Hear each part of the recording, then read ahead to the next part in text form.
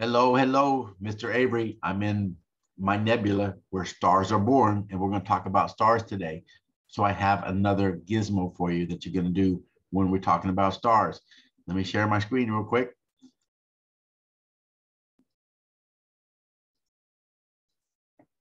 All right, so I'm going to get to my Canvas quiz.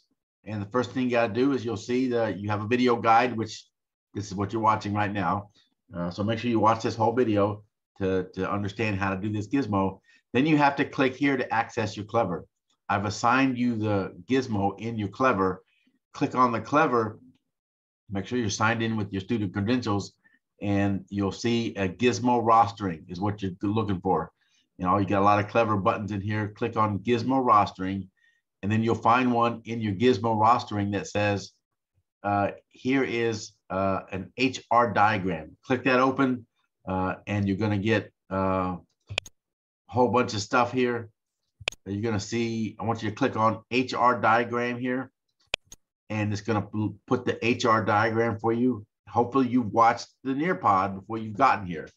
So if you've gone through the Nearpod, you understand exactly how to plot and exactly what I'm talking about when I say HR diagram.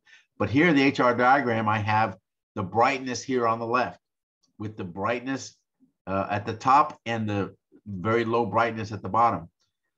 At the bottom here, I have the temperature of the stars on this graph. This one's a little weird because the temperature is higher on the left side and it's cooler on the right side. So keep that in mind.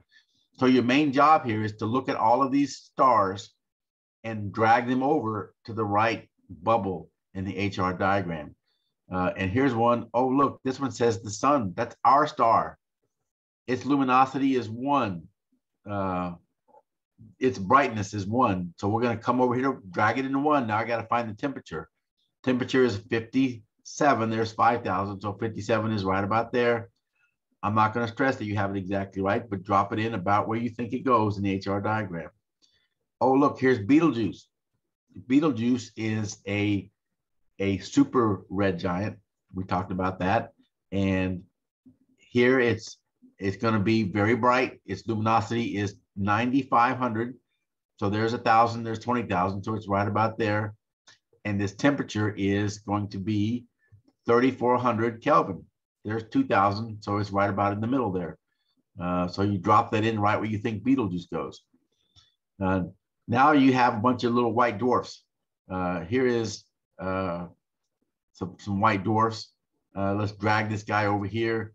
The white dwarfs are going to be very hot. So they're going to be down here in the hotness, but they're not going to be very bright. This luminosity is 0.0005.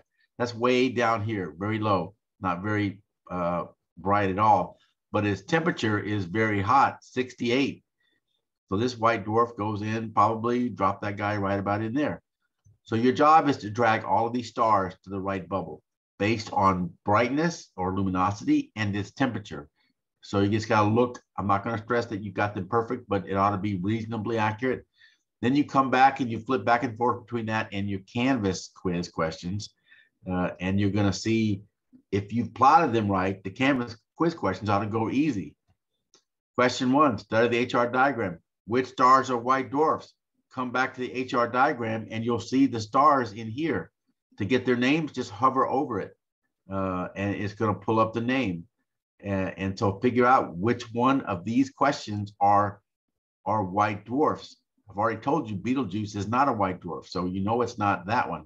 So go through here and figure out which one of these selections are inside the bubble that says white dwarfs.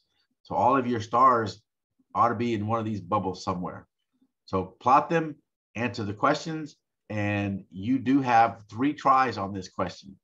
So if you're not happy with your score the first time, maybe you didn't plot everything exactly right, go back or maybe look through your Nearpod again, and then come back here and answer these questions, and you got 3 tries. Get your highest score. If I see that you got a low score and you only tried once, I'm going to fuss at you because I expect you to use all your tries to get the highest score. So hopefully that helped you guys. And this gizmo is not very hard. So get it done and good luck. Bye for now.